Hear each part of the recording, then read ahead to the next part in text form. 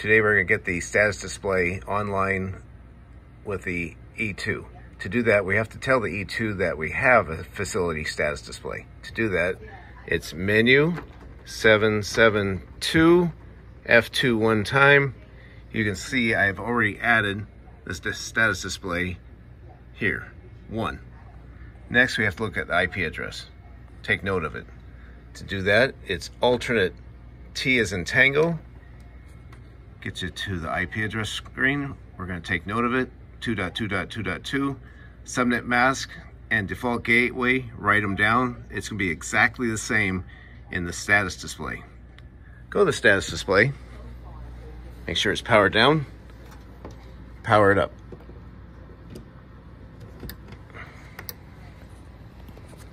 I'm going to use a screwdriver to hold on to. It's easier to go through the little buttons because they're so small.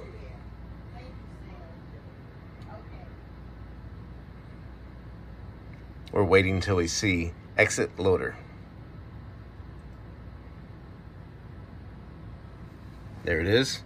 Press on it.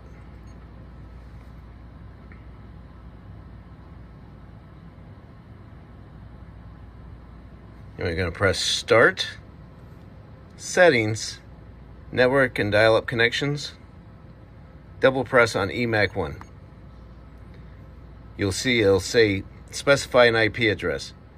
I've already done it, but you're going to put your cursor here, push the keypad.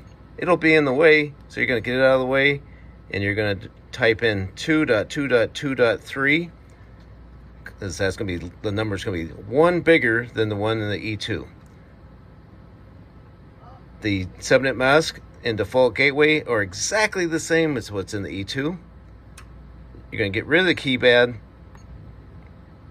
and press OK, and then X in the upper right hand corner. We need to reboot.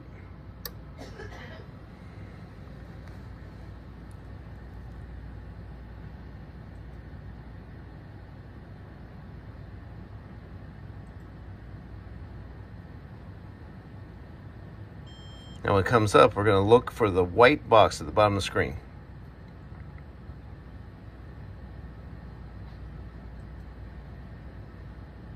Here it is. Press on it. It's going to be 400 and then configure. In the IP address area, we're going to back that out.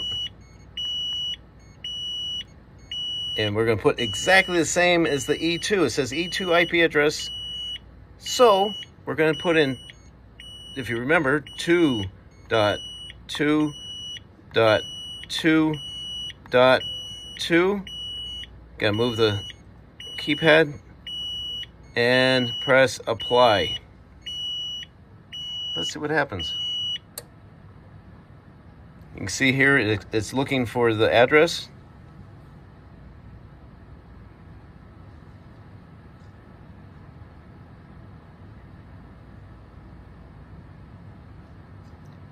And guess what? It came online. If you want to check this, if for sure it came online, go back to the E2 and press menu 771. And let's see what happens here.